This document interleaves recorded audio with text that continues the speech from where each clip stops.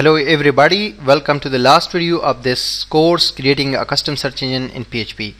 Friends, I will again come to that presentation which we discussed last time.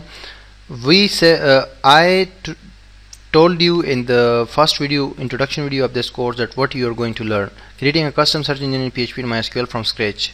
You have just learned that.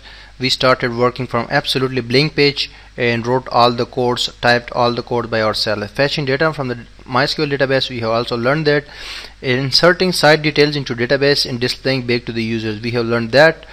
Creating search result driven dynamic pages, so we have also done that, because whenever someone writes a query inside the search box, so a dynamic page is created automatically and is driving the results from the database. Uploading and displaying images in the search result, we have done that also, and we have uploaded images as well as displayed on the page. The course components were insert page, we have created that and successfully run that on the browser. Search.html, we created that as well. Results.php, we created that as well. Database, we have created a database for this project in a table inside that called sites, and also a search engine folder which you will find in my course, and also an images folder. So now, how to use database. The data we have inserted inside a database called search. When we click that database, you can find that in localhost. So there is a table called sites inside the search database. So this sites table is having some some records or some rows we have inserted in using our insert underscore site.php page. So if you want to import this sites table, then you can easily export it. First you will have to export it and save it on your local computer, and after that you can use it. You can import in another database.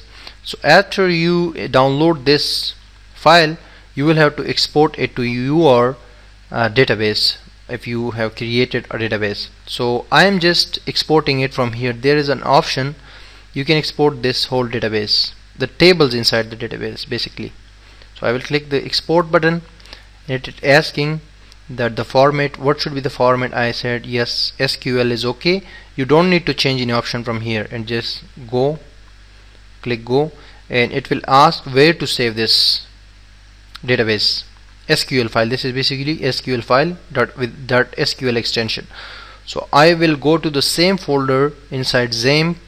There is a folder htdocs is a root folder, and a search engine is there, a search engine folder.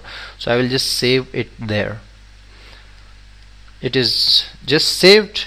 Now in the next part, when you will create a database with the name search inside your own local host, you will just use this import option. You will click the import option, and from here you will choose file. You will just add that file. The file is here, htdocs search engine. This is the file, search.sql. Open it, and after that click go. So this will be imported into your own database, and you will be having the same table I created for this project and the same data that it has. And I will also give you the complete folder of this search engine with the images that we inserted, so you can use it for your own practice or for your own search engine. So this is your search engine, very basic, very awesome, very simple search engine. You can make it more beautiful by modifying its CSS. Now I hope you have liked this course, and after this course, if you have learned something and you like this course, then kindly leave a review for this course, and also recommend this course to others, and also check out my other upcoming courses of complete e-commerce websites, social networking websites, and other big projects, mega projects in PHP. So see you soon. Thank you very much for watching my course and for taking my course, and I'm very sorry for my weak English, which I will try to improve. Thank you. Bye bye.